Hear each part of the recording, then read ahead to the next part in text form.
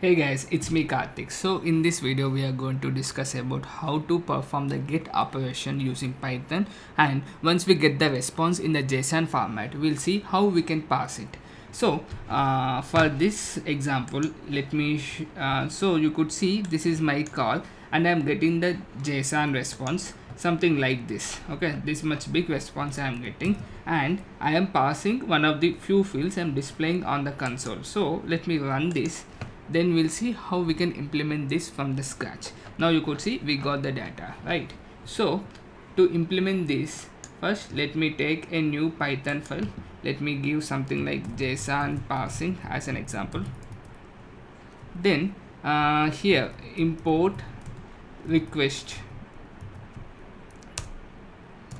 because we are performing the request here. So API call, for that I'm using the request API here. Okay, so once you do that, here we have request.get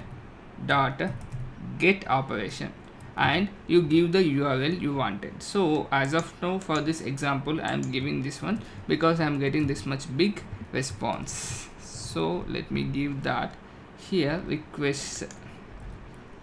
Then this one I'm trying to put it into the let me give something like RVQ. Then in my previous video we have seen how we can get the status code, something like this. Okay, now here I knew that the response is in JSON format, so I have taken something like this and response. Okay, then let me try to print this onto the console. I have the response, so let me execute this. You could see we got this response, right? So this is the response I have. Let me show you here. Okay, so this is in a I have used a beautifier so that I'll show you the in a proper understandable manner. Okay, so if you observe this JSON here, this JSON is starting with this symbol, this bracket, that is called JSON array, ending it here. Okay, and there were a couple of JSON arrays in this, so this is also a JSON array. Why? Because it is starting with this brace. Okay, so in this case what you need to do is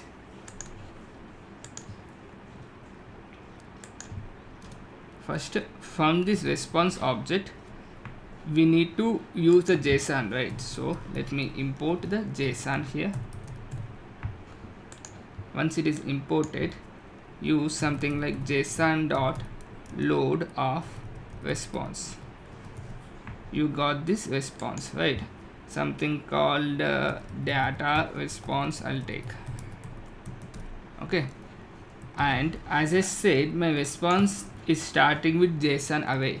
Array means it will have multiple elements, so it will store it index format. So in order to loop through it, what you need to do, you need to iterate it. So I'm using the for loop in this case. So let me take something like for item in data response. Now I have these fields, I can directly use it. This is a JSON array again because it is starting with this one, but these fields are directly available here. So what I will do is simply I'll print it onto the console. Print item of, what is the name is message, so I have taken that. Same likewise you take item of, what is that, status.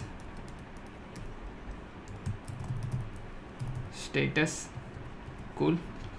So let me try to execute this and see the response. Okay, there is some issue. What is that issue?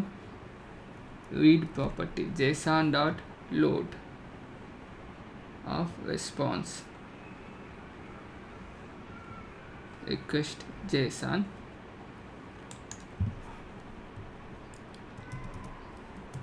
Something called, okay, json dot load of response.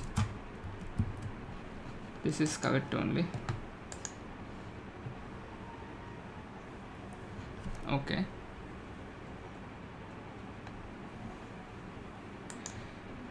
In data response, item of message, I am using this one, and I am using this one, status. Why I am not getting the big deal. Data response, json dot load response. If I print like this, let me see here, print data response. Let me implement this afterwards. Run this. Okay, there is something to do with here only. Okay, so request.json, I have what I have, json dot shall I use loads response.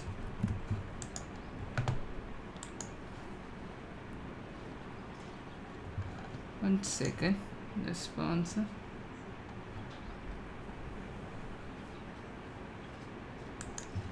You don't need this one. Okay, I don't need this method. First of all, this is I am getting in response, right? So there is no, actually this loads is for the string, I believe. I don't need this. Okay, so guys, once we get the response in JSON format like this, what we can do is simply use for item in response, simply use this one, print of, as we know these are the fields, right? So I am using message here. So item of message, print item of status. Okay, let me run this. You could see we got it, right? Next, coming to this object, this is again a JSON array, right? So simply what I'll do is post office, something like that I'll take, and here item of, put this here. Then since it is JSON array, what I'll do is again I'll use a for loop here. So